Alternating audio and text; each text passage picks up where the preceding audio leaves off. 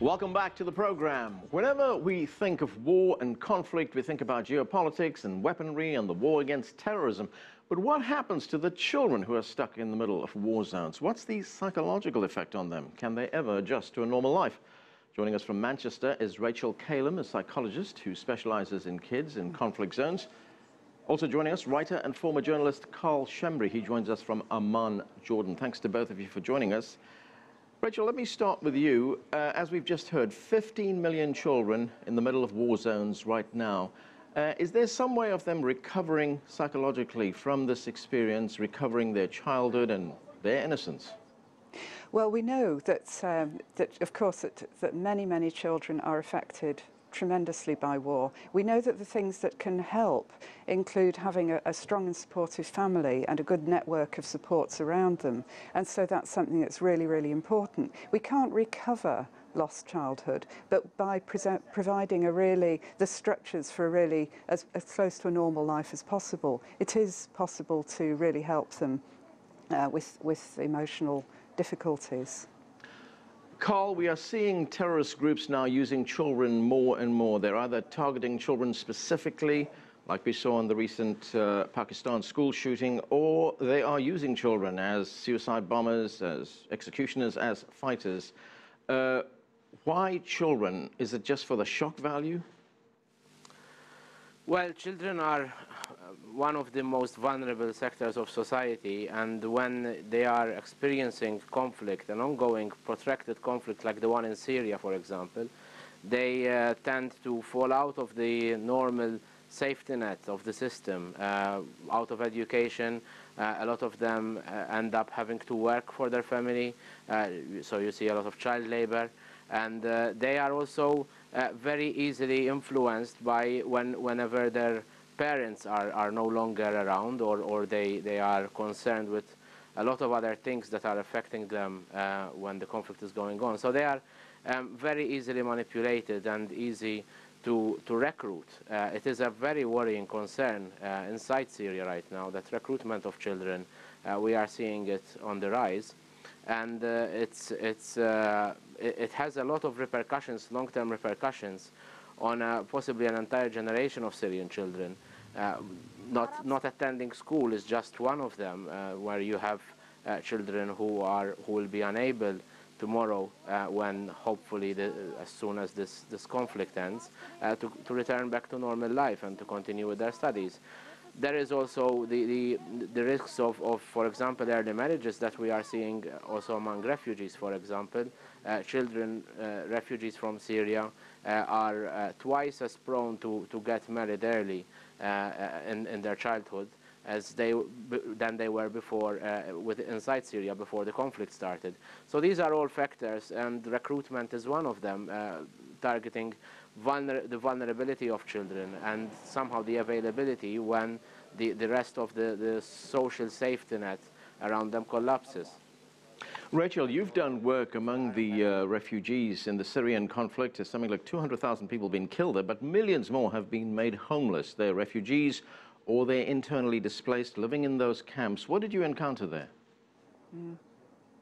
Well, one of my PhD students, Ala El-Khani, did some interviews on the Turkey-Syria border, in camps and in communities there. And what parents were telling her was how much their children had changed. When they had to flee and then settling into camps and new settings, the children were showing all sorts of fears and anxieties. They were tremendously nervous and jumpy. If a plane flew over or if a motorbike drove past, they would absolutely leap out of their skins. And parents had all sorts of really practical problems. With young children, they might be very anxious, they might be wetting their beds at night, they might be having nightmares and crying out. All sorts of changes that the parents were noticing, but they were noticing very concerning changes in their children's behaviour. So they were really quite unsure what to do when their children started to play with, wanting to play with guns, wanting to play at killing people, murdering people. And so parents were having to deal, and people caring for children were having to deal with all sorts of changes in children. And they really felt very poorly equipped to do that. And largely because parents themselves had been tremendously stressed by what they'd been through, and found that because they themselves were so upset, they were finding it very difficult to parent their own children in the ways that they would have done previously prior to the conflict. So what was very clear to us was the need for very, very widespread information, advice, guidance and support for parents in raising their children. When I say parents, I mean caregivers generally, because a lot of children were having to live with aunts or uncles or other friends and relations because of perhaps of having lost their parents. Karl, you spent a great deal of time in Gaza. In fact, I spent some time there as well, and I remember talking to the territory's only child psychiatrist at the time, a man called Dr. Iyad Sarraj, who's quite well known, and he told me at the time that this is an entire generation that will be traumatized. So, Karl, what was your experience there? What did you see there? Well, the tragedy in Gaza is that it is, again, one of the long protracted conflicts which never leaves, and people like the late Dr. Sarraj and the few psychiatrists there who work all day long with children tell you it's even hard to speak of post-traumatic stress disorder, for example, because there is no post-trauma. The conflict is there all the time in one form or another, besides the huge escalations like we've seen last July and August, which left more than 530 Palestinian children dead and up to 54,000 children homeless. They are living in a daily situation of conflict. Children there whom I've met would distinguish between the different type of Israeli fighter jets flying above their heads, and would tell you that's an F-16 or an F-17, F-18, whatever. They are living in this kind of situation. It becomes their normality. And yes, they end up then playing as soldiers or playing out battle scenes in the streets among themselves. Extremely worrying situation. But at the same time, these are also children who crave for their childhood.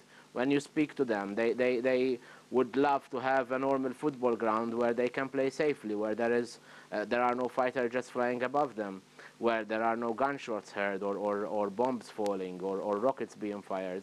They crave to have a playground in their neighborhood. They would love to be able to walk in a forest, which is a luxury they do not have in the little territory that is inside Gaza.